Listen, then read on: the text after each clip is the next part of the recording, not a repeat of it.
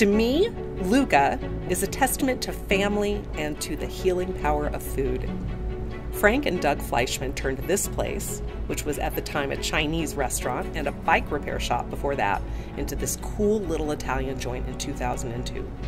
I had left the restaurant business some years earlier, but you don't really ever leave the restaurant business. This industry gave me my first job at 14. It paid my way through college. It allowed me to travel the world and work in countries as part of an amazing, inclusive, generous community.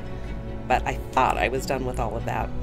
I was teaching high school English, pregnant with our second son, just appreciating my husband and his partner and this masterpiece that they created together. We opened Luca d'Italia, named for our son Luca, on his first birthday, Valentine's Day. For love, for luck. 6 weeks later, Doug was on his way home after work when he was struck and killed by a drunk driver.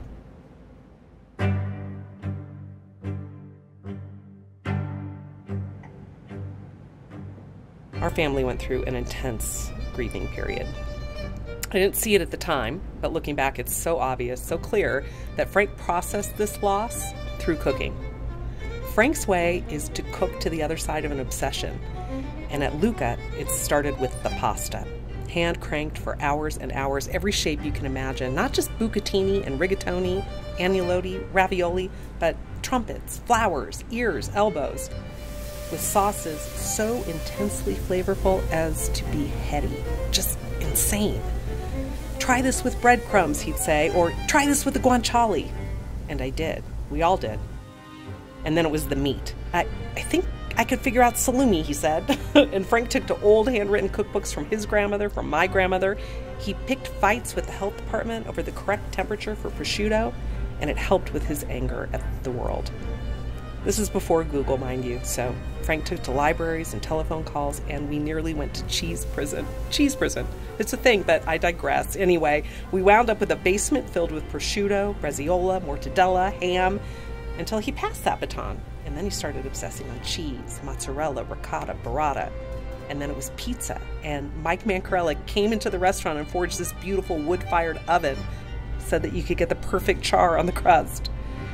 Once Marco was born, he and Luca spent the next 2 years on this block where Luca d'Italia sits. It was a second home. I learned how to do the books here, write a schedule, pay business taxes, create training manuals. I bussed and I waited with the most amazing friends. I nursed in the basement. Marco's first sweet food was a creme fraiche gelato from Frank's ice cream period. And it's never stopped. I feel like Frank got to the other side of processing his grief, but he is not finished with Luca, not by a long shot. It just keeps evolving into new layers of craftsmanship, seduction, and truly, everything in this room is beautiful to me. I mean, beautiful. Because this is the home we created when the world was at tilt. And it is unique to our story, my story, Frank's story, our story of family and loss and reinvention. And it's a story we invite you into. From the haiku over the sign out front, to garage doors that open right up out the side of the building, to Luca's charcoal portrait on the wall. Everything in this room speaks to pouring our souls into comfort and beauty, and in Frank's case, flavor.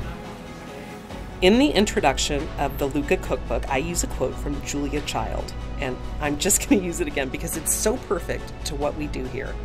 She was talking about a meatloaf and said, "It's so beautiful you can just tell someone's fingers have been all over it."